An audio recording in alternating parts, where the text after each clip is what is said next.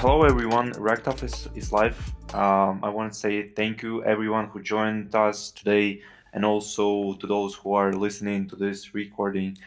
All eyes right now on our guests today. We are talking with the Joe and Brandon from AuditWizard team, and basically this week is all about AI in blockchain security. Also with us, our co-host me and Block Carl, and yeah, just let's start. Yeah, you can just share the screen and introduce yourself to the people. Sure. Yeah. Um, Thanks for having us. Definitely happy to be here. Maybe we could start by just like talking about our backgrounds a little bit, and then I can share AuditWizard, the platform we've been working on. We can talk about it a bit. Um, so I'm Joe, co-founder of AuditWizard.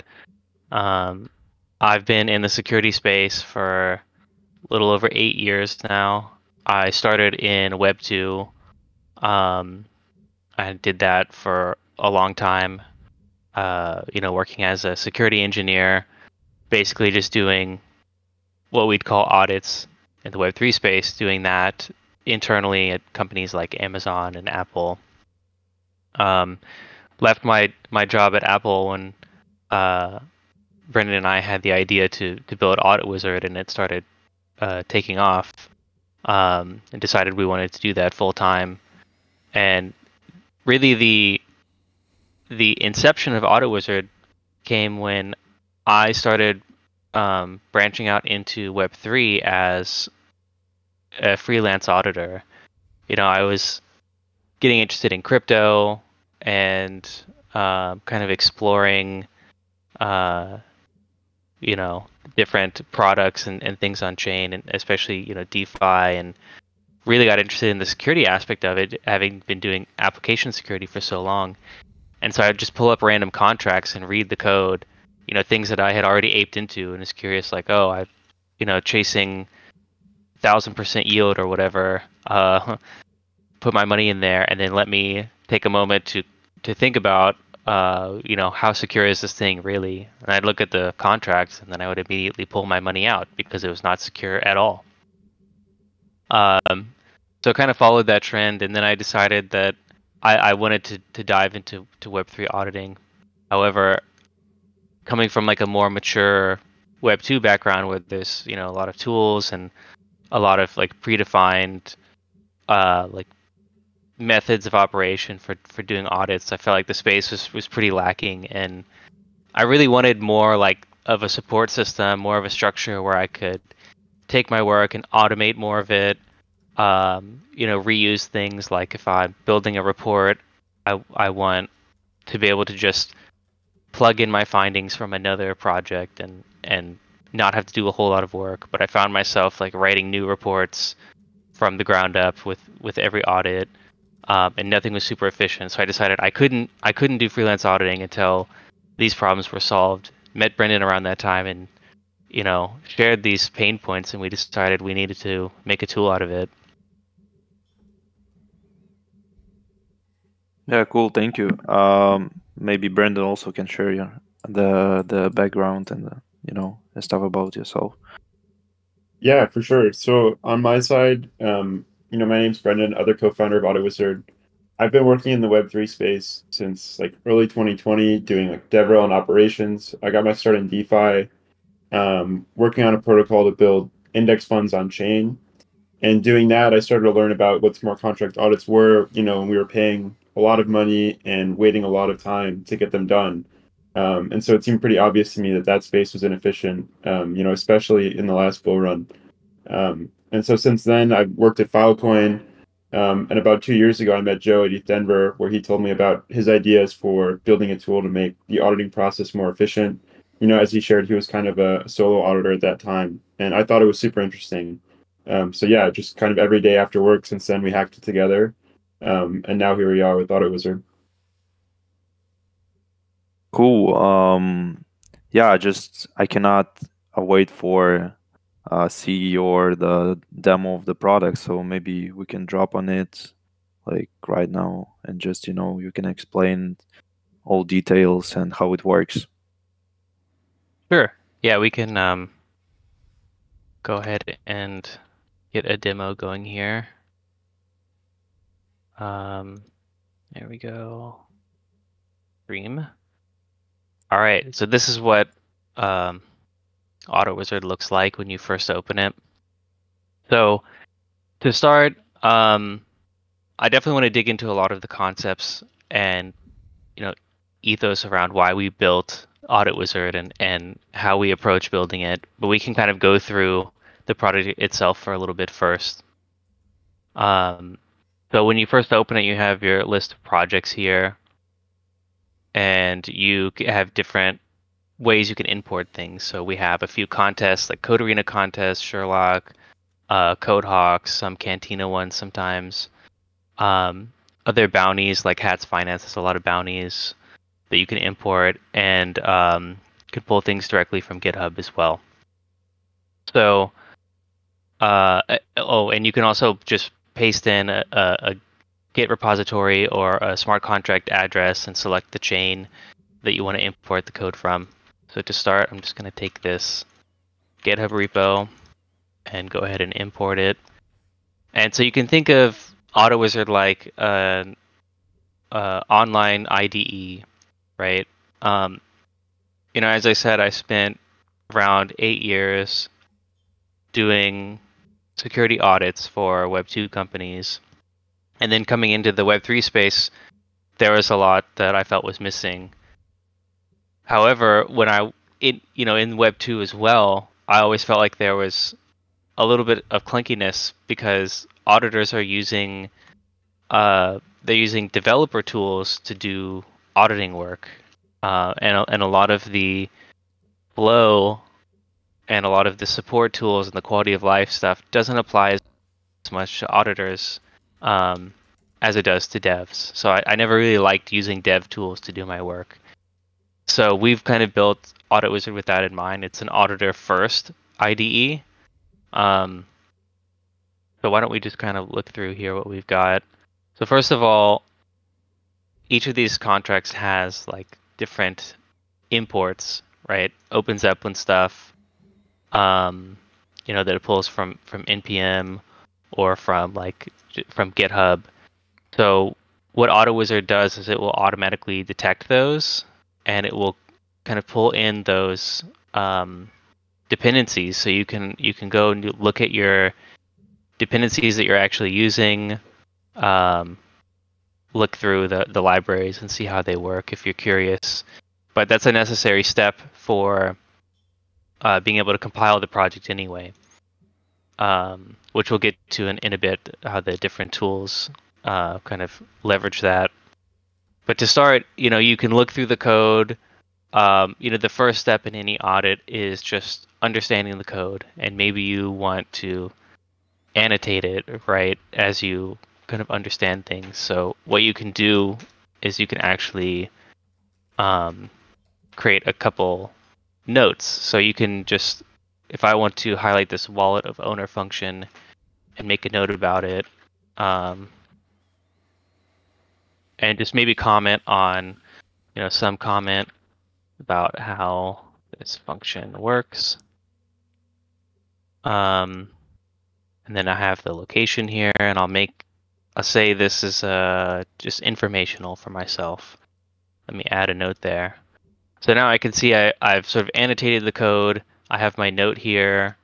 It covers this stuff. I can see it in my notes here as well. Or if I just wanted to create like a bookmark, like let's say right here, make a little bookmark note. Say maybe this is a potential issue. Only owner might have an issue. Okay.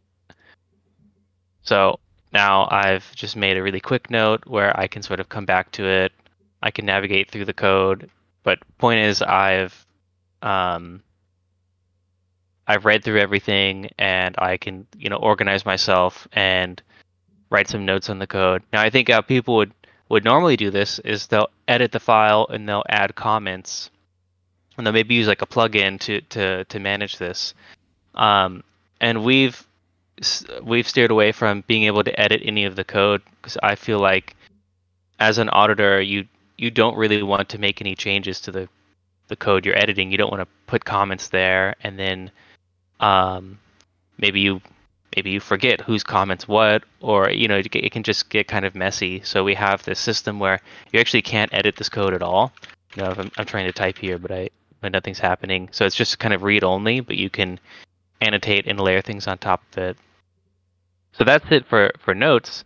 Now, if you've found something, like let's say this check in the mint function is has some issue, so you can add what's now called a finding.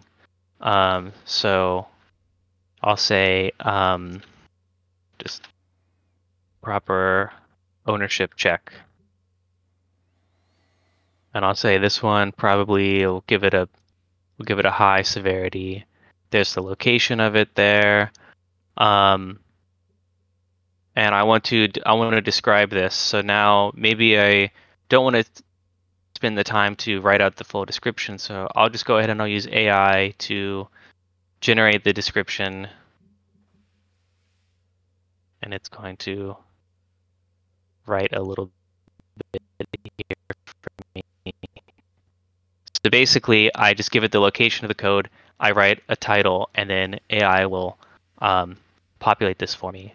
Now, if I didn't want to do that, if I feel like this is a little bit wordy, I could also just delete that. I wanted to keep it more simple and say the ownership check sent properly, reference sender. I'm just kind of making this up as I go. This could allow an attacker to change the mint amount. So that's something that could be a threat. And if I want, AI to rewrite or expand on that, I can have it do that as well. And also have it do the same thing for the recommendation. Yeah, so here it took my brief write-up and it kind of expanded it a little bit into something that's a little bit more professional that can be put onto a report. And it says, upon review, it's been identified that the implementation flawed. Specifically, the mechanism fails to accurately authenticate the message sender's identity. This could potentially be exploited, et cetera, et cetera. Do the same thing for the recommendation, but I'll just leave that for now. So I've now created a finding here, and I can generate a proof of concept test if I want now. So this is something we added recently where we can use AI to actually build a Foundry test for us. So we'll just give this a second here, but you can see just from the description, from the title, and from the lines of code I gave it, it gives us this complete Foundry test where it has a sort of a setup, and then it will test the mint. So this attempts to mint more than the amount. And basically what we had said was the ownership check was incorrect so that you could put in whatever amount you want. So it actually kind of intelligently built the test for us. Now it's not perfect. You'll have to kind of copy this and maybe edit the setup a little bit because, the AI can't get everything right as far as that goes. So might have to adjust a couple things, but this should be pretty close and you should be able to just run this. So that's kind of the flow there. And actually something we're going to be releasing very soon is the ability to run the Foundry tests within AuditWizard. So once you generate a test using this button, it will actually go into a testing tool, be added to your list of tests, and you can run those individually. You can look through the traces you get from Foundry. You don't have to really do any setup because we automatically pull in imports and resolve everything for you. All you have to do is just import from GitHub, from on-chain, click around, basically do what I just did, find a finding, write something out, generate your proof of concept, and then boom, you can start testing proof of concepts within just a few minutes. That's the idea. Now, that's the basic flow. There's a lot more you can do. One thing we have here is we have this whiteboard mechanism. You can draw different things. You can let's see, if I wanted to make a diagram, I could, just build a diagram, and I could start function A and function B, right? And I could, it's a very simplistic one, but if I wanted to show how a attack might work, or the different steps I would take, or if I simply just want to sort of graph out how the functions all interact so I can have a better understanding, we have this nice Excalidraw integration where you can do that, and then you can have different whiteboards here. Yeah, so that's that feature. And now there's a lot you can do with the Solidity code itself to analyze it. First thing is, if you care to look through the AST, like if you're building a scanning tool, we have the ability to do that, so you can look through like what actually this kind of compiles down to. Probably more interesting than that, though, is you can generate a graph. So we can see here, this is sort of a simple contract, but you can see the basic contract flow, right? The mint function, if I click on it, this is what it looks like. Or if I click on this function, I can see it calls these two functions here. Let's see. Yeah. Maybe we want to open the location here. Yeah. So we can go and look at the code there now. So in addition to that, we can, let me open this file. We can scan with different static code analysis tools. Right now, Slither is the one we have, so I can go ahead and hit the scan button here. So that runs pretty quickly. Another thing to mention is we actually include the pessimistic Slytherin detectors in addition to the base Slither detectors, so you get a little bit extra. So I've run the scan. Not really a whole lot found. We can see there's a few medium findings. Maybe one low here, but there are 47 informational findings. But we can see them highlighted here, and you can actually click over here, and we can see the description. So before, when you use Slither, you get this just wall of text. I mean, there's over 50 findings here, and that's everything that Slither would output in your command line to you. And now we're using this interactive UI to go through, and we can actually see it laid on top of the code, like this send value. If I want to look, it says no calls to custom addresses and contract interactions through access control. There's actually a few findings here that came from Slither: dead code, low-level calls, this thing from pessimistic. So it gives you just a much better interface for navigating Slither, the findings there. All right. And so, got a couple other features. Next one to show is the AI feature. So we can analyze the code. I won't click that button now because it can take a little bit of time. But we can chat with an AI, and we can ask it some basic questions. So if I just am looking at this file and I want to get an idea of what are the state changing functions in the contract, I can ask the AI this. I can ask it anything really, but I just clicked one of the pre-made prompts we have here.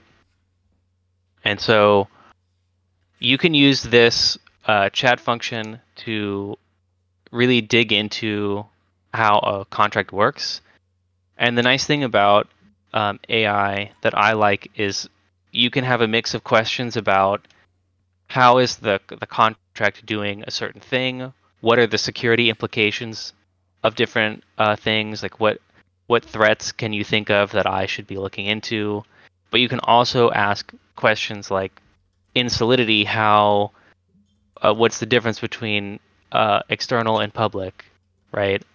Or what happens when I make the variable on line 40 or whatever if I make that storage rather than memory, and it'll give you an intelligent response. So you don't have to go open another tab to Google things, and you also have the context of the contract you're looking at with the AI. So you can really use it to explore a lot, and it helps when this file is over 1,000 lines long, and I don't want to read every line. I just want to assess a couple high level things, and I'll use the AI to dig into that. So I asked it what functions change the state of the contract, and it gave me a list of all the different functions and tells me how it changes them.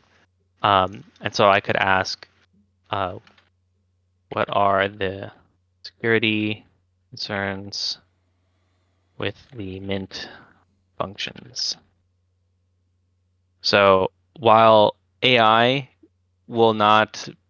it's not suitable to find vulnerabilities per se, it can do a good job of helping you ideate your threat model, the areas of focus within the code, places you should start with, where you should look.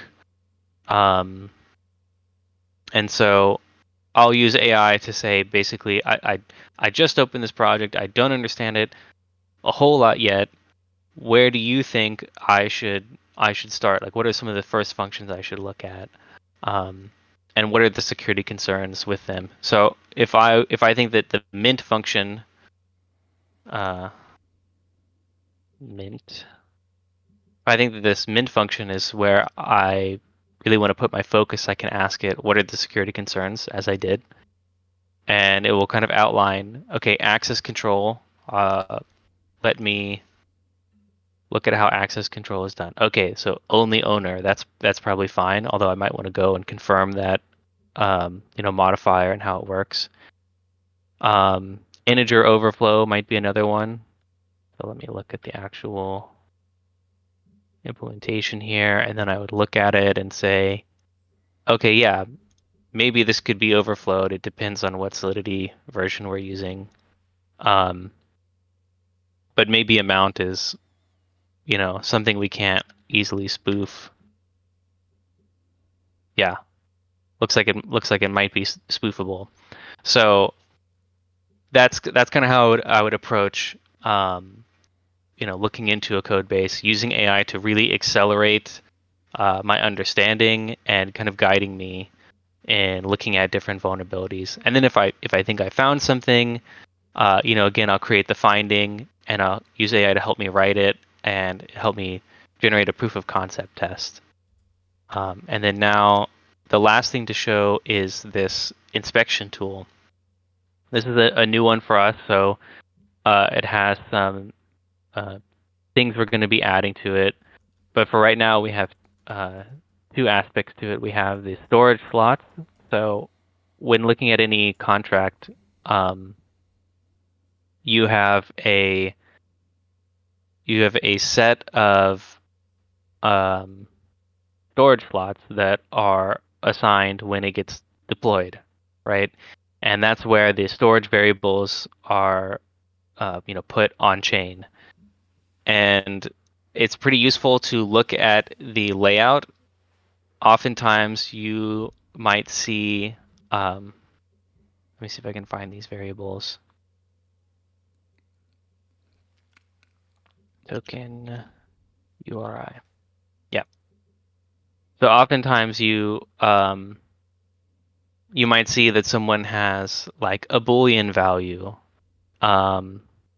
and that gets put into an entire slot itself, when in fact they could pack their variables by reordering them in a certain way, or maybe there's a security issue with the storage slots being laid out a certain way. Either way, now you can just open the inspection tool and see what the internal layout of the contract storage is. And this other one doesn't really apply to this example, but if you import a contract via a contract address, then AuditWizard will actually pull in the values for all the public variables. So similar to how you would see in like Etherscan, you could look up the public variables, you can query them.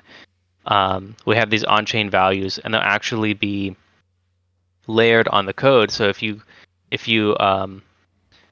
like if I hovered over this, I would see what the value of it is, if I had imported this via address, but also there'll be a list of them here.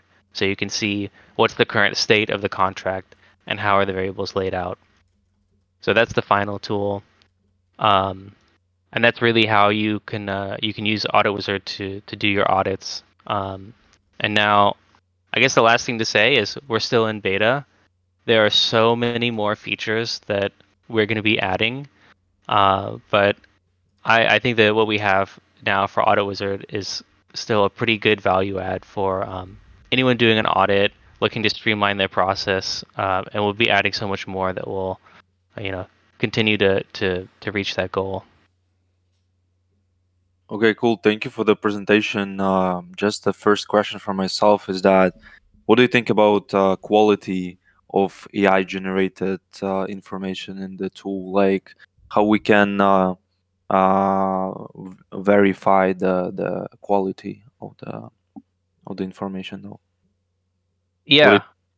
Or it can be, what you use. You use use the OpenAI models, right? Like integrate them.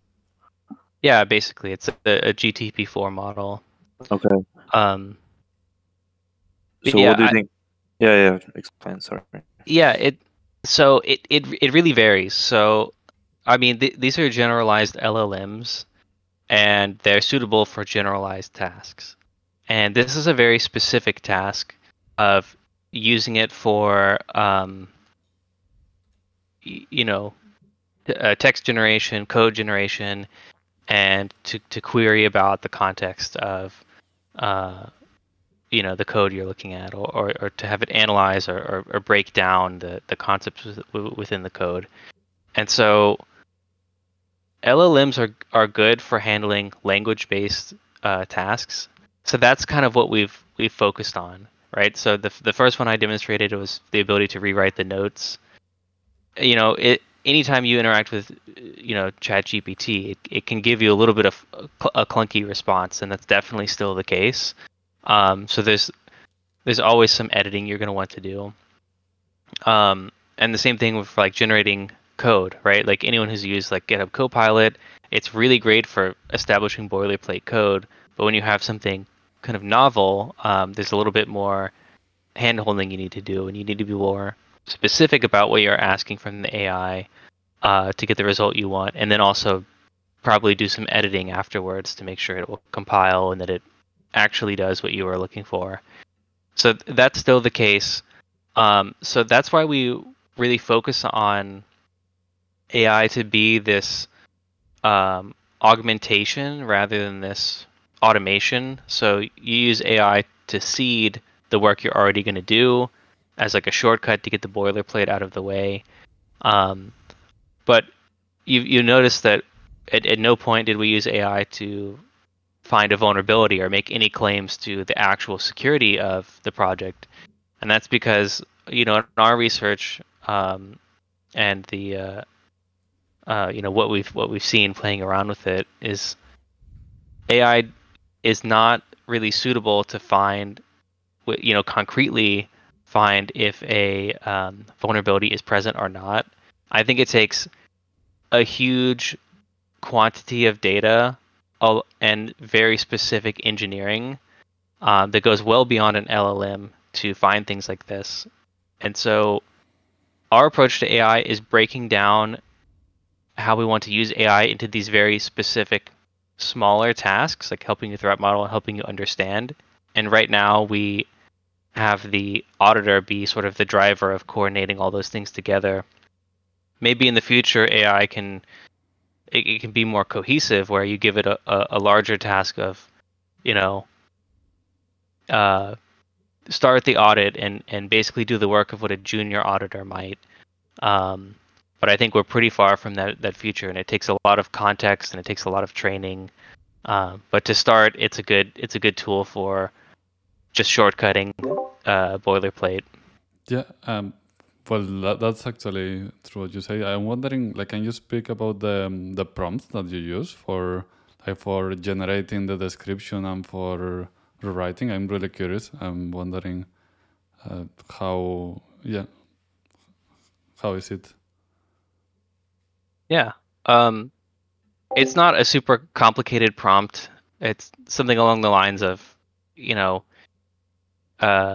you're an expert auditor, and make sure you are considering these things when you answer, and make sure you're not getting distracted and being too long-winded in these areas. I think for prompt engineering in general, you start with the basics, you see what your output is, and you can see, oh, it's like it won't shut up about gas optimizations or something, even though they're like pretty low chance to actually be there. So maybe I'll put in something that says focus a little bit less on gas. So the core of it is just, hey, you're an expert Solidity auditor, and then we have a little bit of things to tune the response to make it a little bit more user friendly. But that's it really, and then we give it the context of the file you have open in AuditWizard.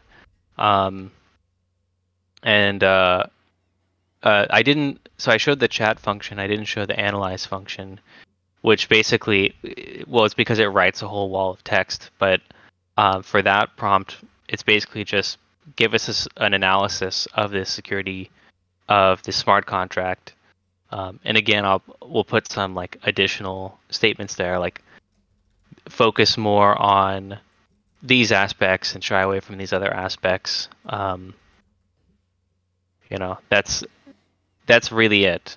But it's a basic, GPT LLM. But the best part is that it has the context of the entire file, right? You can ask it any question about lines of code, or just general questions, and it will act as if it is a expert security auditor. And we found that works decently well. Yeah, that's fair. I mean, it's I like the fact that we can, let's say, communicate with AI on the like while we are reviewing.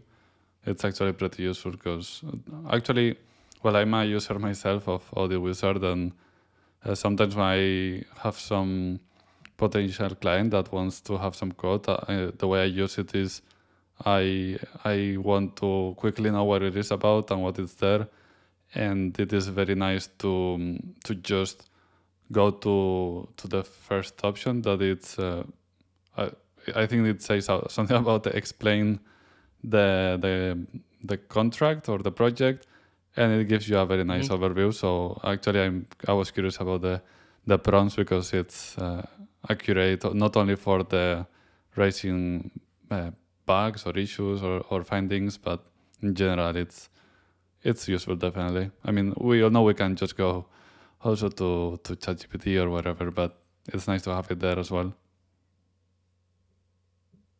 Yeah, I think something about having it embedded is just such a quality of life boost, because when you think about it, if you want to use ChatGPT, you're gonna have to prompt engineer it every time. So you open up ChatGPT and you say, okay, here are my instructions. Like, pretend you the AI are an expert auditor. Maybe here's some resources or like some additional training data to get you there. Follow these rules. And then here's my contract that I'm referencing. Okay, so I spent all that time putting all that in there, and then now let me chat with you about different things.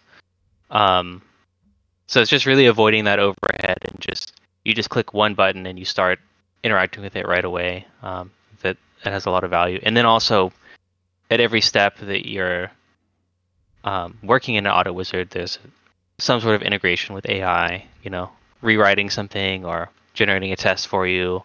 It's pretty prolific what you can do with it. Yeah, totally. And by the way, I actually was very happy to see that bar as POC. It was quickly generated, and I understand what you say, that it's kind of pre-generated, that you like some obviously not definite code that you can just use and it will work properly. But yeah, I didn't notice that feature yet, so that's interesting. And yeah, I was curious, like, is it like you say that it's what was it that like you're using Foundry for those POCs? Yeah, so this is a feature we're going to be releasing in sometime this month, but essentially we are creating a Foundry integration with AuditWizard to run Foundry tests on our servers. So essentially what you get is this nice tool view where it has a list of all the tests that currently exist in the project. So if you load up a project that a developer made from GitHub or something and it has all their tests in there, you can run those just to confirm that they work. But you can also build your own tests, your own proof of concept tests, and you can run them using our Foundry backend, and it will give you the response whether it passed or failed, and it will give you the trace, and you can look through that. And similar to Slither, Foundry has this problem where if you get really verbose with it, you're blasted with this wall of text in your command line, and that can be a little bit difficult to work with. So we provide kind of a nice UI wrapper around that where you can navigate the trace, and all these things are collapsed until you want to dig into them, and you have like this interactive view. So it's much easier to actually look at the traces. Like if you want to look at the trace of an individual test and dig into that, it's a lot easier to do that than scroll through this wall of text and try to decipher it. So that's what's coming. And there's definitely more similar things on the roadmap. Like we want to add chisel integration as well, so that you can just have a REPL in AuditWizard and you can just throw in some Solidity code and see what happens. I think a lot of people, when they looking at like complex math, they want to just quickly run through it and be like, well, what if I try to overflow or divide by this number? Like, how is Solidity actually going to handle that? So that's another thing we're going to be adding, so you can sort of explore those things in the future. Okay, that's cool, definitely. And you showed Slither, and then for a moment you showed that there is slithering from Pessimistic. I actually am, well, not, I was about to say I'm far from being an expert, but I'm barely getting acquainted with it like 2 days ago. And that's mutation testing. So it's a whole new, experience there and whole new level. I was reading a bit about it, and it seems, very, very powerful tools. So are you using, how are you actually creating how are they called, the mutations, or I don't remember, are you introducing in the code the errors and then testing if the available tests in the framework are actually found? You mean for testing the effectiveness of Slytherin, or just for the general use case of running it? Yeah, the general use case. If I'm not mistaken, mutation testing is adding some bugs and then runs your available tests, so to see if those bugs are found or not. And I'm wondering if there's a kind of report or anything that says anything about it in AuditWizard. Right. So we don't necessarily do anything special. We the way Slither works is you have the core Slither engine, and you compile your contracts anyone who's used Slither knows you can just like point it at a contract, and what it will do is it first compiles that, and then it will check all these different things. And the way that works is the Slither engine will run against that compiled code, put it in an intermediary state, and then you have a suite of detectors. And it will run through each of those detectors and see if they kind of match to that intermediary state. And then that's when you get the findings, if one of them has matched. And so Trail of Bits in Slither has a default set of detectors, and Pessimistic has made their own that does that, I guess, mutation testing. I haven't looked too deeply into it, but all we do is we take those detectors and we add it into the suite of detectors that we're running through Slither. And to do that, normally you have to go to the Slytherin like GitHub, you have to download their detectors, you have to install it into Slither, and I think now they have like some scripts where you can run it on its own if you just want to look at the individual detectors individually. And there's some problems, like if one detector has an error in it, then the whole scan will fail. And AuditWizard handles those like gracefully. We run the detectors individually and catch the errors. So it's just like an easier way to add additional detectors to your Slither scans. And now we're going to be, we're planning to add more in the future. And as we find more like people building these additional Slither detectors, we can easily add them in. Maybe the future of AuditWizard actually would be a platform where you as a user can write a simple Slither detector yourself. Like if you find a vulnerability and you want to kind of automate that so that every time you're reviewing something, you can just run through Slither and it will find your detector if it's there. Maybe the future in AuditWizard is going to be that functionality where you can do that. So maybe it will be somehow moving into online ID that is read mode only, but potentially saying that you might be adding JSL there, and that you also mentioned that potentially you can write your own tests. So it seems that it's going to get maybe soon not more like because I wanted to ask earlier actually, because you say you will be able to add your own tests. So that means that then you will be able to edit the existing contract that you imported? Or where will those tests be written in a separate, I don't know. Yeah, it's kind of. I wish I could demo it now, Okay. but it'll be released soon. But it's kind of a separate little tool where you get a new window and you get a fresh like file, and you can edit it. You write your test in there and you save it, and it kind of saves to this other. It's kind of outside of the project, right? So we feel pretty strongly about keeping the data and the work you do separated from the core project. So you always know you haven't touched the core project. You've like can write some tests, but they're kind of in this special area. And so you can you can write tests. We have a great excuse to meet again so that you can demo that. Yeah, and keep an eye out like on our Twitter. We're going to be releasing it very soon, and definitely super excited about that feature. Me too. Yeah, okay. Maybe someone have question. I think Gregory have one. Yeah, just let me give him a. Yeah. Okay. Hey guys, can you hear me now? Yep. Yeah. Yeah, I just got a question from the community member who couldn't join today. But yeah, he really wanted to get an answer for that. So the question is in the following.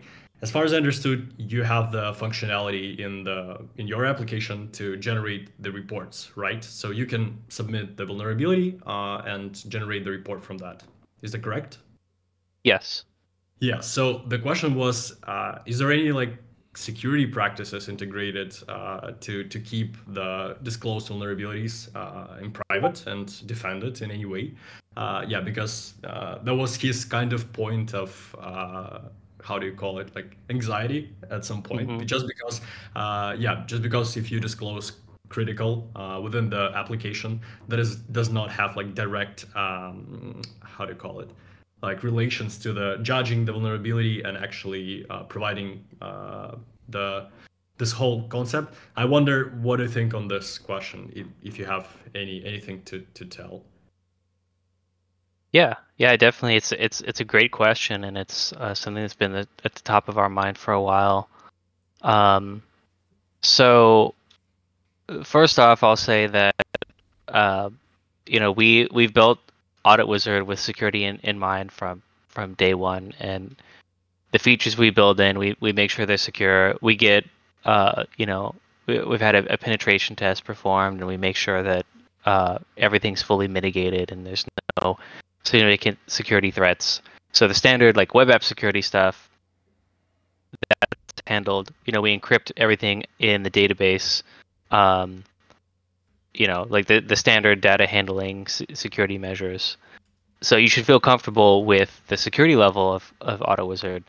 And now, if you're doing something highly critical and you want to keep a finding entirely to yourself, we as AuditWizard are not decrypting the database and looking through the data.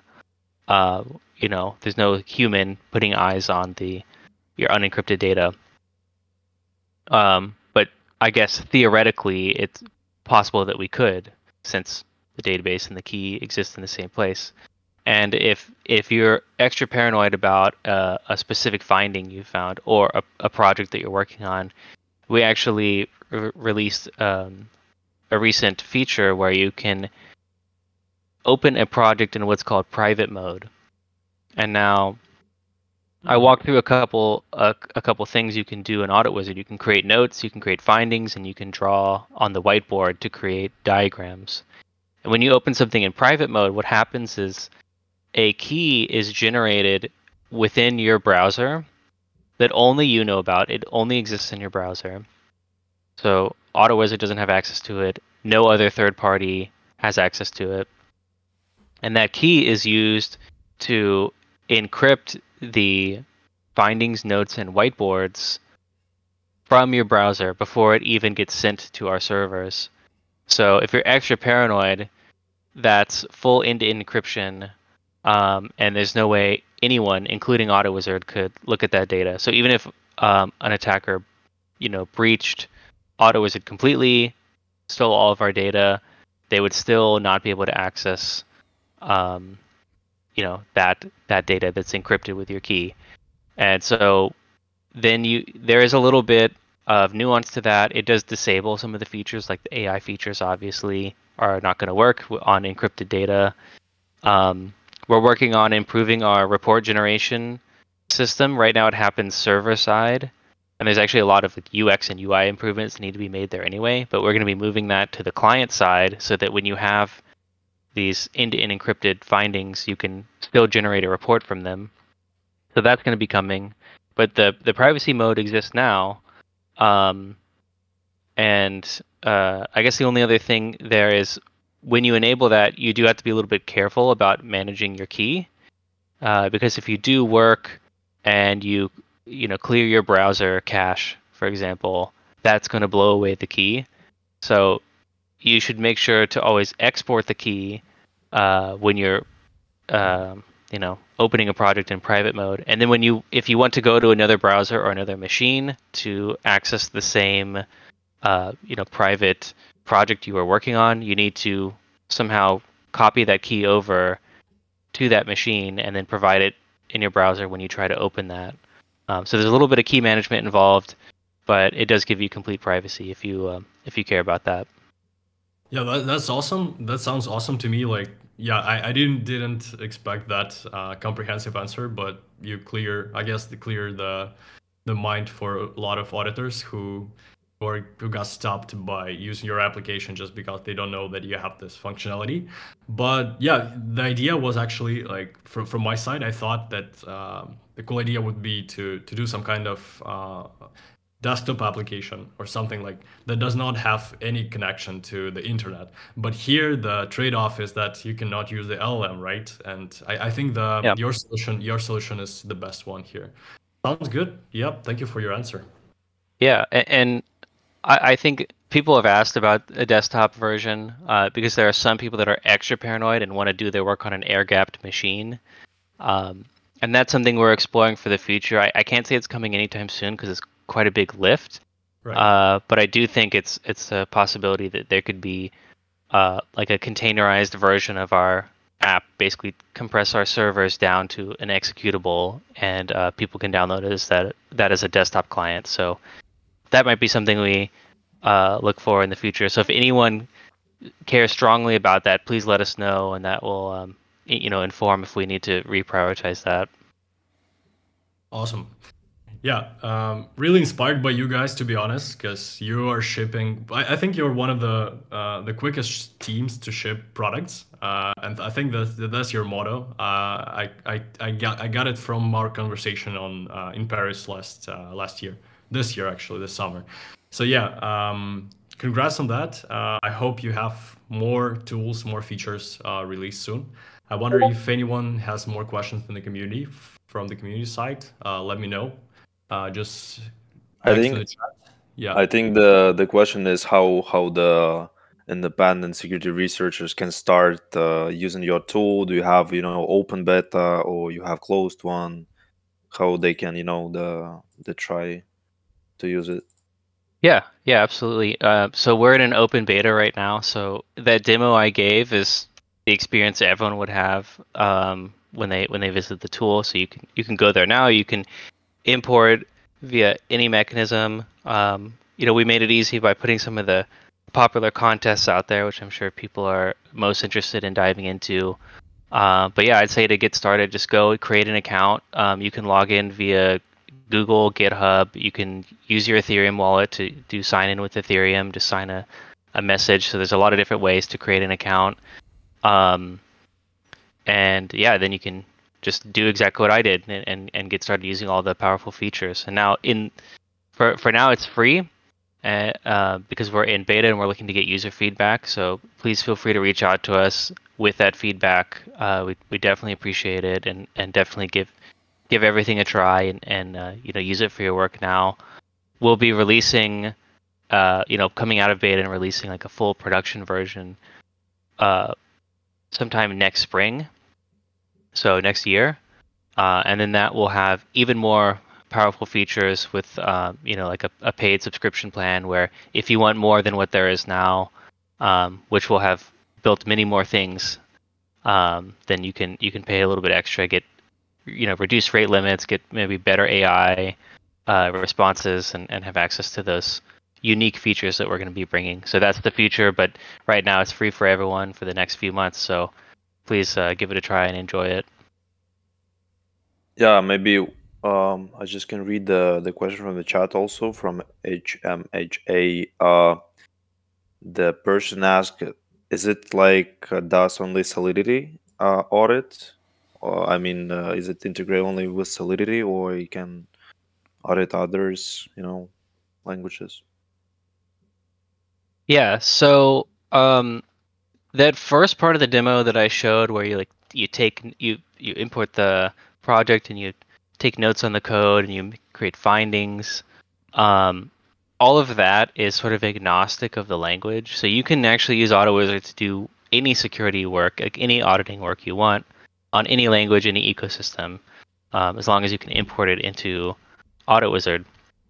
But then the other tools that I showed you where you can generate a graph, you can scan with Slither, you can look at the storage slots, those are kind of Solidity specific. And right now we're really just focusing on Solidity EVM tooling. It'll take a while to get all the tools that we want fully integrated. There's a very long list of them. I would say at this point we're 20 to 25% feature complete with just the Solidity roadmap. So we do have in mind to support other languages. I think especially we're looking at Arbitrum stylus and how they have the different WASM compatible languages and thinking about how we can provide a mechanism to allow people to do like security scanning of, you know, these new like Rust and these new languages. So things like Solana and Arbitrum Wasm contracts, you know, you can do the same work on them. But no concrete release date for that yet. I would say just stay tuned, and eventually we'll get around to supporting your, you know, preferred language. Any coming features that you can speak about? Like we know about the testing one, potentially integrating with Stylus or Rust. Anything else that you guys have in mind that is actually going to happen, but just in next year? Yeah, I'd say testing is the most exciting one, and there's some additional features on top of that I didn't talk about. We're going to be building this template system, so you can think of it's kind of like Solo did, but if it was just for proof of concept tests. So if you had like a big, large library of tests you could browse through, like if you want to test for reentrancy or you want to test an ERC20 contract, you want to just load up all the different ERC20 standard security tests and run them against this contract, you can do that. You can create your own templates and you can share them amongst yourself, amongst your community.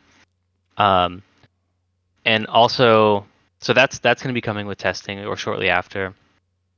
And also, we as a team, I think about a month or so ago, maybe a couple months ago, participated in a hackathon at ETH Global New York, and what we built there, we call it Spyglass. So if you're interested, I think you could find the tweet on our Twitter that talks about it, and we have a little demo video. But essentially what Spyglass is it's a platform for allowing you to easily and intuitively create a detection rule. So I talked about before, like you can extend Slither as Pessimistic has done with Slytherin. You can extend it by writing a detector, but that requires you learn the ins and outs of Slither. You write it in Python. You understand how Slither is going to work, and there's like a steep learning curve, and then you create a whole GitHub repo and fork the part of Slither you need, and it's just a huge pain if you want to quickly throw together a detector. So what Spyglass does is it abstracts all of that. So you can use Slither, you can use AST, traversal, you can use regex pattern matching, and you can use AI, and you can combine all those things together and say, like, maybe ask the AI, hey, does this contract conform to ERC20 standard? If yes, then let me run this detector in Slither, and let me also do some regex pattern matching. And if enough of those things are matching, then I'll say, oh, this looks like reentrancy. And so now there's two benefits to that. One, the community can build these rules and they can be agnostic of the language because you can use AI and you can just look at larger patterns, but also build these rules out for individual languages. Like for traversing through the AST, maybe the Python AST looks a little bit different than Solidity, or the Rust AST looks a little bit different from Solidity. You just make some small tweaks, but the point is it's really easy to do and to be applied to different languages and different systems. So then we can start supporting like these WASM languages and Rust and you know, different things that aren't Solidity with scanning tools that, you know, the community can make within AuditWizard. But also it supports this, what I firmly believe is the future of auditing. It supports this automation and augmentation part of the auditing process where you find some things and you found them by looking at a certain pattern, and you think that pattern is easily, you know, a machine could easily find that. So you want to write a quick like script to find that. This gives you a mechanism to do that. So now in the future, you don't have to really look for that anymore. You've got this reproducible scanner that you can easily build within a matter of minutes, or even use AI to help you write those rules. And every time you do an audit, if you add 1 or 2, eventually you get this large suite of scanning rules where you open up a project and maybe it finds a couple of vulnerabilities that you would have found yourself, right away. So you can write your own slither essentially. So that's something we're excited about that will be coming next year. It really sounds interesting. I mean, it's some kind of that now in ChatGPT you can create different type of ChatGPTs, right? Like you can have some expert in Foundry, some expert in something, and then he has some knowledge base, right?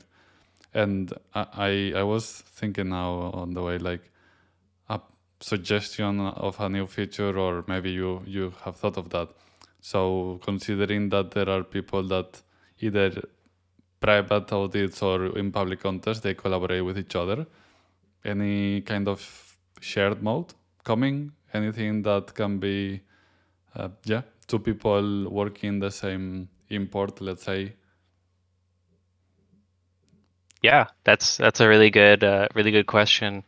That is actually coming. Hopefully for that production launch that I mentioned next spring. Nice. The idea is to have something similar to like the experience you get in Cantina Code, right? You can annotate, comment on the code, and have like a conversation between the different participants, right? Maybe you want to invite. So if you're doing a contracted audit, maybe you want to invite to the AuditWizard project the owner of the contracts, so that you're auditing and they can see your progress. They can see the things you're doing, and you can also have a back and forth chat with them. If you have a question like, how does this thing work? Or what do you think about this potential finding? Or if you find something right away, you want to let them know about it. You say, hey, open up AuditWizard. You can see my report as I'm writing it before I deliver it.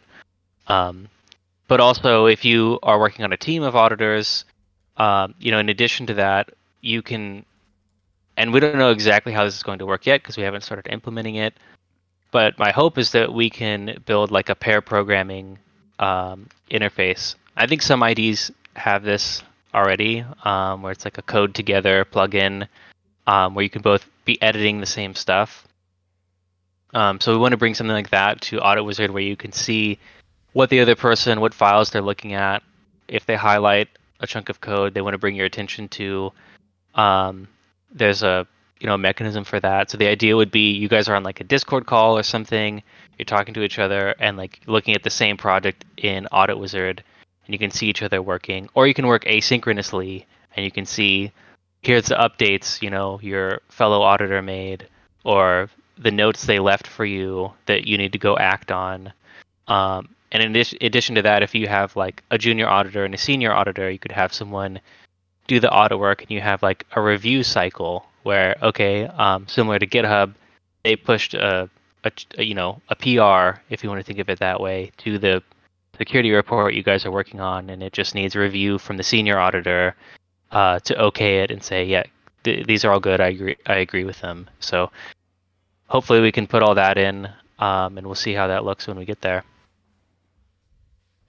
That sounds awesome. Yeah, I just want to add one thing. Sorry, guys, to interrupt. Yeah, just the idea of making a collaboration platform for auditing. I think this is something like that would be a game changer, to be honest.